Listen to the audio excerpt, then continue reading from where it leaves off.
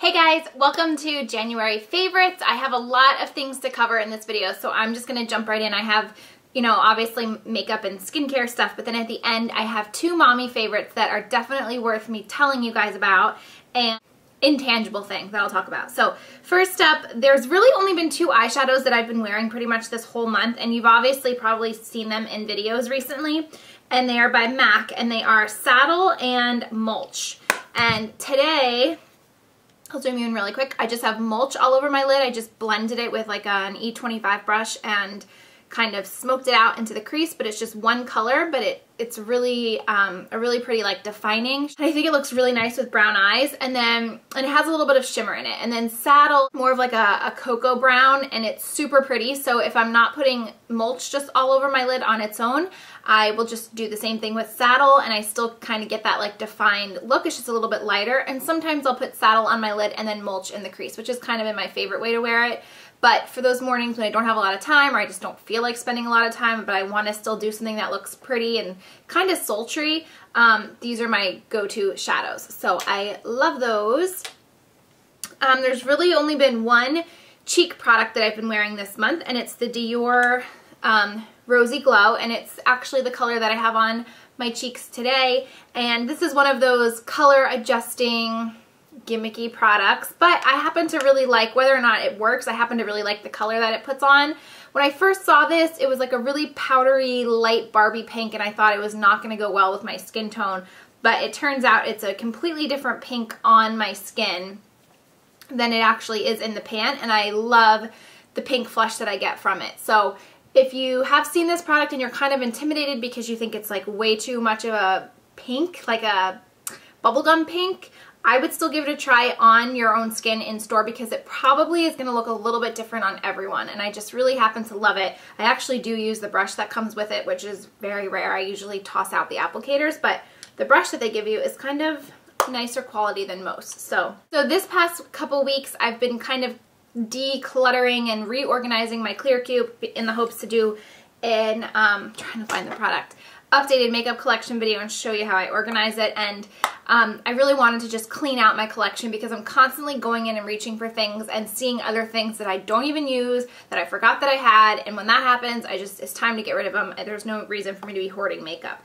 In the midst of doing that, I came across my blush palettes from MAC, and in my one blush palette was the shade Harmony, which I guess is considered a blush, but for me, I've been really loving it as a contour. It's just an amazing deep matte brown that you can blend out so you don't get such a harsh line, and I've really been loving this. It's probably the most true to a contour shade that I own in my collection, and I honestly forgot that I had it because it's been hiding and living in my MAC palettes. It is a matte color, and I know a lot of people love Benefit Hoola. That is one product that I've never owned, but I feel like Harmony from MAC just kind of gives you the same results as Hoola. This is just, I have it in like fancy packaging, but I just actually have like the actual pan that I got, and I just depotted it. But I love this. Again, I just used it towards the back of my cheekbones, in the concaves of my face, and I absolutely love it. I use a little bit on my temples. I wouldn't use this like as a bronzer where you want like kind of that all over flush, sun-kissed tan skin. I would strictly just recommend this as a contour to slim your face, to make your face look dimensional. And I absolutely love this product, and I'm so glad that I rediscovered it in my collection. To go with that, this has been the brush that I've been using to apply it, and this is by Mary Kay. It's their mineral foundation brush, which is actually supposed to be used to buff on powder foundations, like mineral powders. My friend Natalie sent this to me when she sent me some other Mary Kay stuff to try, and though I don't think it's, how do I say this? I don't think it's like an amazingly soft brush. Like, it's definitely not a soft brush. I would actually describe it as more of a coarse brush, but the shape of it is very similar to my e.l.f. powder brush. This is my e.l.f. powder brush, and the brush heads on the e.l.f. is much larger. This has been my favorite way to apply my contour powder. I just get a little bit kind of on one half of the brush, and I just kind of chisel my cheekbones with it. I wanted to mention this because if you guys have a brush that you know of that is this size, like I don't I have a much larger full-size brush. I want a brush that's this size because I feel like with the shorter handle, I really just get a really nice control and placement of the product without it going all over my cheekbones. I kind of put it on and then I flatten the brush out to blend it in. I love this brush for that, but I wish it was a lot softer. So if you guys know of a company that makes a brush like this in maybe like a travel size version, please let me know, because I'm definitely in the market for a dupe to this brush, because I just, like I said, it's the perfect shape, it's the perfect size, but it's just not very soft. But I still have been using this and love this for my contour powder. This next product, I feel like I might have talked about this last month in my favorites, I'm not sure, but regardless, I wanted to mention it again because I've been using it all month. It's the Anastasia Brow Duality, and I have it in the Matte Sand and Camille Shimmer, or I might have said that backwards. Matte Camille Sand Shimmer. One side is matte, one side is shimmer, and I've really only been using the matte side, and I use it right underneath my eyebrows. A couple of things I love about this. One, it really just makes my eyebrows pop. Like, it looks like they were just freshly groomed, and they just really pop without even using any eyebrow powder. I used it today. Hopefully you can see it. I don't have any other eyebrow product, powder, pencil, wax, gel, nothing else on my eyebrows. I just feel like putting a brow bone highlight just really makes a difference. I kind of like this better than the Benefit Eye Bright, though it kind of does the same thing. I like that you get the shimmer side as well, though, in all-in-one. And I use the shimmer side as well sometimes if I want like a more frosty highlight under my brow bone. Or sometimes I'll use it in my inner corner to just brighten up my eyes. But really, I love the matte side. It's kind of just become part of my eye routine. Like whenever I'm done with my mascara, which is usually the last step, I kind of just run this on under my eyes and I blend away. Sometimes I even use the matte side in the inner corners if I'm feeling like I have dark circles or I didn't get enough sleep the night before, and I'll just use it and it just really brightens up my eye area, and the functionality of it being all-in-one is just super convenient. Last things, I have two skincare products. The first one is from Origins. It's their Modern Friction, and I think I got this either from Sephora in a point perk or Origins gave it to me when I bought some other products.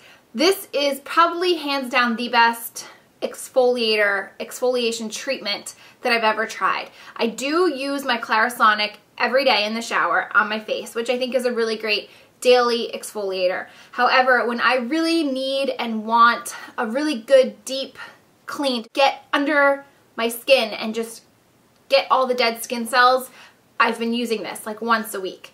The Clarisonic, like I said, is great, but sometimes you just want something a little bit deeper to penetrate the skin, and this does an amazing job. It's almost like microdermabrasion, but in the form of a scrub rather than the actual like treatment or tool. It's so gentle. The little exfoliating beads are so tiny. It's such a finely minced like cream almost, and I've really been turning to this recently because I've been getting some breakouts on my face, mostly like around my eyebrows. I don't know if they're just ingrown hairs or just breakouts, but the best thing to do for a breakout or ingrown hairs is exfoliate. So I actually sometimes just use this as like a spot treatment instead of doing it all over my face. I'll take it on my actual pimple and just scrub and just exfoliate it that way. And I just love this so much. So as soon as this is done, the sample, I'm definitely going to be repurchasing the full size because it's just such a nice product to have on hand when your skin really needs like a deep clean or a spot treatment. Just love how fine the particles in it, like the little scrubby beads. I love how fine they are, and it's like a white cream. It just feels really good and really, I just feel like it really works. The last product seriously deserves a video all on its own, the Glam Glow Youth Mud Mask. This product it totally lives up to the hype. I purchased this a couple months ago because everybody was talking about it, and I really wanted to just see what all the buzz was about. I was very hesitant at first because it does have a very steep price point, $69. You get 1.7 fluid ounces. It was a little bit discouraging when I first opened the product because I felt like you didn't get a lot of product in here. And even now, you can see I've hit pan on it, and I think I've only used this a total of 6 times. And I probably have about four would be stretching it, 4 face masks left. However, it's that good that I will continue to always repurchase this because I really noticed difference in my skin. I have done a lot of research before I bought this, and apparently it was originally made to keep like backstage on sets for celebrities and Hollywood makeup artists to prep skin and faces before makeup application. And then it was released to the masses, and it kind of just blew up from there. And they have since released, I think, 2 other masks. One eye treatment mask, which I got in like a sample from my recent Sephora order, which I'm excited to try. But this one particularly, you put it on, it's like a muddy gray color. It has little chunks of like seaweed, I think, in it, and it dries, and it dries hard. It's almost like you can't have any emotion on your face. It hurts to smile. It kind of, I don't want to say that it hurts. It doesn't hurt. It's just a little bit more comfortable to smile, to talk. But I love it. It's so weird, but I love that feeling. And then it doubles as a great exfoliator, because when you go to remove it and you wet your hands and you wet your face, you kind of massage it into your face, and it has like exfoliating beads, and rub it into your skin, and it sloughs off like all the dead skin cells. And I've basically been doing this once a week. I look forward to doing it once a week. I have tried so many other face masks in the past, and they're kind of just always like under my bathroom sink, like when I feel like doing a face mask. This I like look forward to doing, because I notice immediate results. Like my skin just looks clearer, it looks brighter, it feels plump, supple. But to just kind of like rejuvenate my face and my skin, I love it for that, and I cannot wait to try the other masks, because I am such a fan, like a forever fan.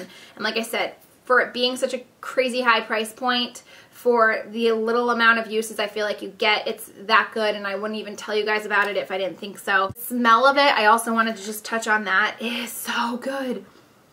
It's just like a fresh, clean spa, like therapeutic, I don't know, it just smells really, really good. I absolutely love it so much. And they do make a smaller size version jar of it, which I didn't even know about. I wish that I did, because I probably would have started with that, just because it is a high price point and I didn't know right away if I would like it or not. So just in case you are curious and want to try this, they do offer a smaller size, I think for $19, that you can probably get a few uses out of before you make the investment to buy the full-size jar. Okay, that is it for makeup and skin. 2 mommy items. The first is this little straw sippy cup. It's by Lansano. It's just a sippy cup, but it has a flexible, almost like silicone rubbery straw. And we introduced this to Addison when she was 7 months old, because I have a few friends that are speech pathologists, and they've always kind of stressed the importance of using a straw versus your traditional sippy cups. And there's a lot of, I feel like, conflicting, controversial, opinionated articles and people out there that feel very differently, dentists and all that. When I first introduced this to her, she would kind of just play with it and like pull on it in her mouth and like bite it and munch down on it. And then one day she just kind of sucked, and she got it, and she just started sucking it. As the cutest thing ever. And since then, we've just been using straw sippy cups. And my friends feel more so that sippy cups can kind of hinder mouth structure, mouth muscle development, and things like that. Affects dentition and maybe even speech and all that. So I don't know, it's all like crazy medical lingo that I don't really know too much about, but I trust them and I trust their word. And I'm so impressed that at 8 months old, at 7 months old, because it didn't take her long to catch on, she was drinking from a straw. I think it teaches her better. This actually kind of forces her to use those muscles to sip from a straw. And so now that's all that I have in my pantry is these sippy cups. And I love this one because it is a non-spill cup, which is number 1. And it does have like, you just turn this and it kind of hides the straw, so you don't have any kind of leaks. It keeps it clean. I throw this in my bag all the time when we're out and about. It's easy for her to hold. It's like really great for her. And then the other thing, my friend's, my good friend's sister has a little boy, and they come over for play dates sometimes, and she told me about this thing called the Little Seat. It comes packaged nicely in this little bag, and basically it is a travel high chair, which, genius. Like, why didn't I think of this? I could have been a millionaire by now. But basically it's this cloth little chair, and it folds up really nicely to fit in that bag, so I keep it in my diaper bag, keep it in my car, and basically you never have to worry about going anywhere that doesn't have a high chair for your child to sit in. This works as a high chair, and I like it because we do have one of those shopping cart high chair covers, so when we go out to eat, sometimes I'll put those on the actual high chair, but when we go to my mom and dad's house, they don't have a high chair, so this transforms basically any traditional normal chair into a functioning seat for my 8-month-old, which is genius. Like I said, I just always have it with me because, you know, wherever we go, even if we go to a friend's house or Nick's parents' house, we don't ever have to worry about where is she gonna sit to eat now that she's eating solids. So basically, I'll just show you really quick how it works. All right, so picture me being the chair. This slips over the back of the chair. You tighten it up with this thing. So now I'm the chair. You have shoulder harnesses here that go over your child's shoulders. There is 2 straps, one on the very bottom that goes around the back of the chair and ties, and then you also have straps here that kind of go up around, again, the back of the chair, goes through this loop and harnesses your child in. And then they just stick their little legs through there, and it's like a little seat. It is completely freaking genius. This comes in different colors and different patterns. I, of course, got the girly one, but if you have a little boy, they have different patterns. And then it folds up and goes into this nice little travel pouch. You can throw it in the washer. It is machine washable in case you get food or it gets dirty. And it's wonderful. Like, it's just genius. Holding it up so you can just see, again, what it looks like. I'm not paid by this company. This company probably doesn't even know I exist, but I just really thought that if anybody has little ones that are kind of in high chairs now, this was definitely worth telling you guys about because I didn't know anything about this, and prior to that, we would feed her at my parents' house. Before I had this, one person would hold her and one person would feed her, and it was just not convenient. It's hard to get a little one to sit still, you know, if they're not in a proper high chair or seat. So I didn't do this very nice, but basically it all folded up into that. How perfect. So if you guys have little ones or if you need like a really good baby shower gift, I think this would be so appreciated by any moms. And that's it for products. Now the last thing I want to tell you guys about is something I recently found, and I cannot remember where I found it from. I think I heard about it on Bethany's talk show, but I could be completely making that up. Basically, it is a web browser for all your online shopping. And if you're like me and you do 98% of your shopping online, you will love this. There is one called Price Blink and one called The Invisible Hand. I have Price Blink. Basically, once you install it, it goes to the top of your web browser, and anytime you sign on to a retail website, an e-commerce site, it will recognize the site, and it will, whatever product you're looking at, it will search the internet cyber world to find the same exact product cheaper if it exists, and it will show you across the top. For example, if I'm on Target's website and I'm looking for a coffee pot, it will search the internet for that same exact coffee pot, same exact brand and everything, and if there's a cheaper version, for example, say on Amazon, it will give you the product and the link to save you a boatload of money. Again, amazing. Now, if this website does not have any kind of comparable product, sometimes it'll even give you a comparable product that's more expensive. It'll just show you the same exact product available on other websites. Now, they also have a part of the program or of the web browser that is for coupons. Once you sign on to that website, it will pull up all of the coupons on that website. Normally, I go on retailmenot.com and I type in the retailer and it'll pull up coupons. Now it's like all there. I even tried it on Sephora because you know how Sephora is constantly having like different promo codes for free samples or free this, free that. So when I went onto Sephora's website, sure enough, it pulled up like all of the different free samples, point perks, trial size things, VIB promos, like everything. So cool, all in one place. You don't have to check different websites, search the internet for coupons. It's amazing. Again, not being paid by this company, not affiliated, but I thought about spreading the word to you guys because I'm sure a lot of you do your shopping online nowadays. So I hope that that is helpful. I hope you guys enjoyed my January favorite. Thank you guys so much for watching, and I'll talk to you soon. Bye!